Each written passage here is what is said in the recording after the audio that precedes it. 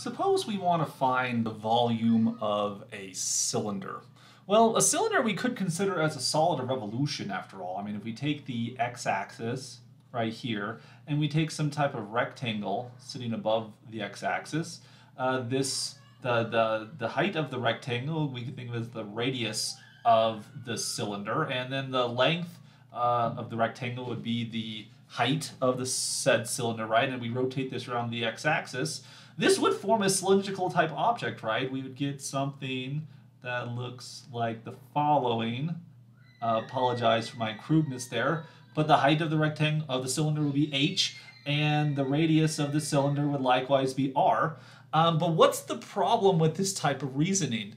We certainly can do that, but when you think about it, the disk method and the washer method, although these would be disk in this context, the disk method is based upon the fact that we know how to find the volume of a cylinder, pi r squared h, right? And so it would kind of be circular reasoning, no pun intended there, that in order to find the volume of a cylinder, we have to already know the volume of a cylinder. So if we wanted to sort of take a different perspective to find the volume of a cylinder that perhaps avoids this logical problem, it might be useful to think of a cylinder instead as a stack of circles that are sitting on top of each other. Imagine like you had a long tower of like pennies or coins that are sitting on top of each other. If you put these things on top of each other, you can make a cylinder. And thus a cylinder is essentially, we just take this cylinder and you can slice it into smaller and smaller and smaller and smaller things as well, smaller prisms, so to speak. Where this prism, you're going to take the area of the circle and then you're going to times it by the thickness, which in this case would be like a dx or a dy, depending on how you orient it. So what I mean here is we can think of the cylinder as a stack of circles. That is, the cylinder is a continuum of cross-sectional areas. In particular, if we subdivide the cylinder into these cross-sectional discs with uniform thickness, we could then calculate the volume of the cylinder by integrating this area times the thickness of each of these discs, as x just ranges from A to B. And if you think about that, the area of a circle is typically this pi r squared dx, right? Where for a cylinder, the radius doesn't change as you go from one circle to another. This would then give us this value, pi r squared h, kind of like so.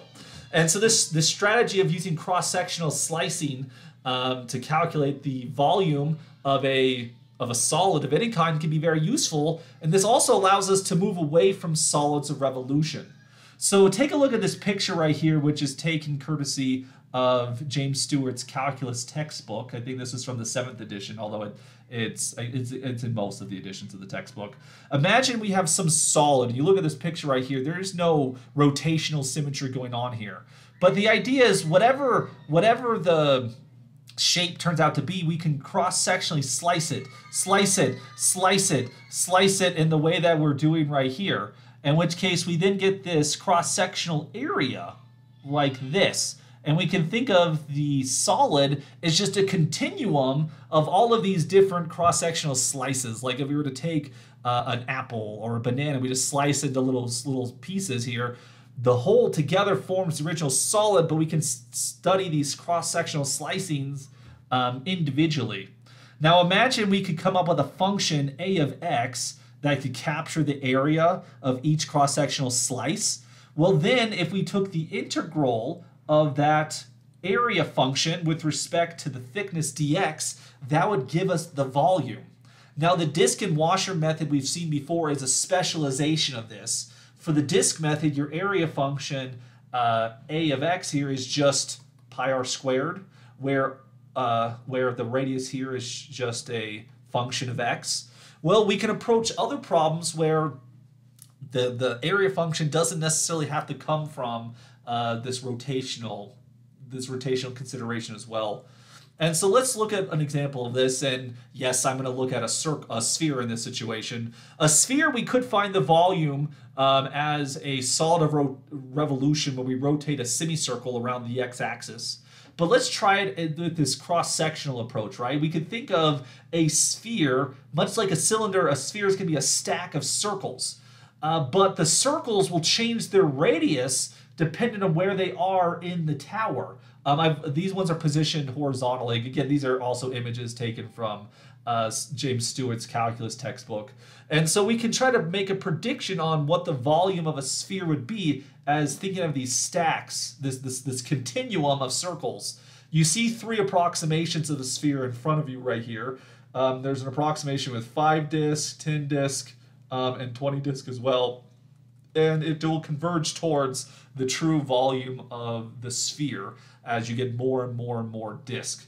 So we'll take for granted we have the volume of a cylinder, which we could do by this cross-sectional slicing like we saw on the previous slide. But if we treat this as these cross-sectional circles, these disks, what would the volume look like? The volume would look like the integral from, the integral of ax dx, like so. And so the idea we have is the following. We start off with a circle of radius r, like so, and we're going to slice this thing perpendicular to the x-axis. Let's say that the center of the circle is 0, 0. And so if we take these perpendicular slices like this, right? And so if we were to take any one of these slices and look from a different angle, it would look like a circle. But if you turn it, it would look like it's just wafer thin, right? The thickness here is just going to be a dx. So what's going to be the area of this circle? Well, the area of the circle is going to be pi r squared, but the radius of this circle depends where it is along the x-axis. So if we go along the x-axis here, well, at a specific moment x, the y-coordinate up here, so you have this point x comma y, the y-coordinate is going to give us the radius of this circle. So this circle is going to have an area of pi y squared. And so we would integrate pi y squared dx, like so. And then how do our x values change? We go from x equals negative r, which is the left side of the circle. And then we come over here to the right side, x equals r. And so now we have to consider, how do we represent, oh, I wrote an r when I meant to wrote a y earlier. So this right here should be a pi y squared, like so, as x ranges from negative r to capital R. How do we represent y as a function of x? Well, this is where that semicircle approach comes into play here. If we think of the unit circle as x squared plus y squared, and I guess it's not the unit circle because the radius is r here. If we solve for y, we're going to get the square root of r squared minus x squared, like so. We're going to insert that in for y squared. And if you're worried that having a square root is going to make the antiderivative difficult, well, we're squaring the square root. So that's going to disappear, giving us the integral from negative r to r. We get pi times r squared minus x squared dx. And this is the thing that we're going to try to integrate. Now, for the sake of symmetry, because I mean a sphere is symmetrical, right? If we take the y-axis as this line of symmetry right here, the volume of one side is equal to the volume of the other. So using that symmetry, we can actually rewrite this integral as 2 pi, I brought the pi out, the integral from 0 to r of r squared minus x squared dx. Like so. Basically, we're using the fact that we're integrating an even function along a symmetric interval. And so if we integrate this, the integral of r squared with respect to x is just going to be an r squared x, because we're treating r squared as a constant. The antiderivative of negative x squared with respect to x will be negative x cubed over 3 as we go from 0 to r. Plug it in the r there, we get 2 pi. We're going to get an r cubed minus r cubed over 3. Factor out the common factor of r cubed, we get 2 pi r cubed, and we're left behind a 1 minus a third.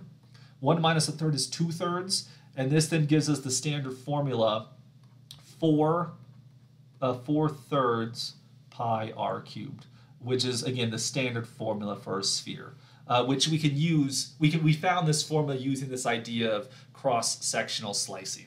It's pretty neat, isn't it?